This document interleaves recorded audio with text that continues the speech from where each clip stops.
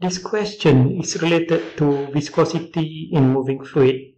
So here we have a rectangular block with a mass of 2 kg sliding down an inclined plane, and the plane is at an angle of 30 degrees to the horizontal. The block is separated from the plane by a lubrication oil which has dynamic viscosity of 0.5 Newton-second per meter squared, and the spacing between the block and the ram is 1 millimeter. The base of the block has area of 20 cm by 50 cm, and we are asked to determine the terminal velocity, which is when the acceleration is 0 of the block as it slides down the plane. So here, the first things that we need to do is consider the free body diagram of the block. So if we draw the block,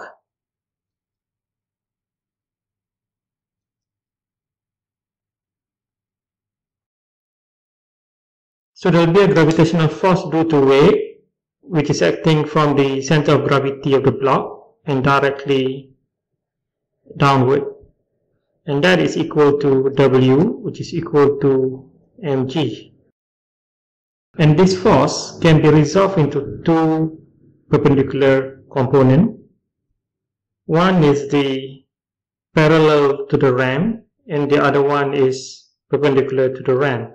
And since this angle is 30 degrees, so this one is also equal to theta, which is equal to 30 degrees.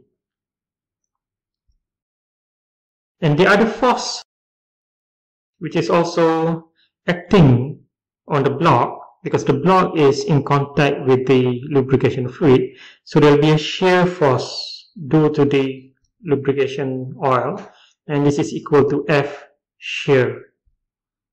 And of course there's another force which is acting in the perpendicular directions, which is the normal force. So here we can actually resolve the forces. So the normal force will be equal to this, and the shear stress here will be equal to this component of the weight. So this one here is equal to W sine theta, and this one here is equal to W cos theta. So now we can resolve the forces. If we resolve the forces in the directions which is perpendicular to the ram, so we can write that the shear force is equal to W sine theta. But the shear force is actually equal to the shear stress multiplied by the base area of the block, and this is actually equal to, since the weight is equal to mg sine theta.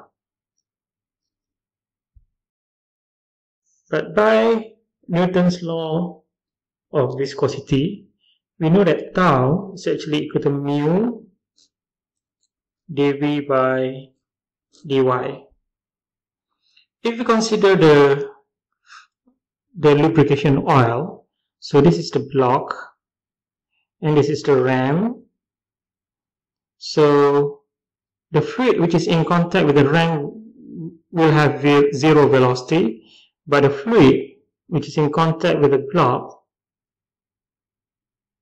will have the velocity v, which is what we want to calculate. And the thickness, let me just call this t. So we can see from here that since this is actually a linear profile, tau is actually equal to mu v divided by t. So now we can substitute this into the equations. So we have now tau, so mu v over t multiplied by area must be equal to mg sine 30.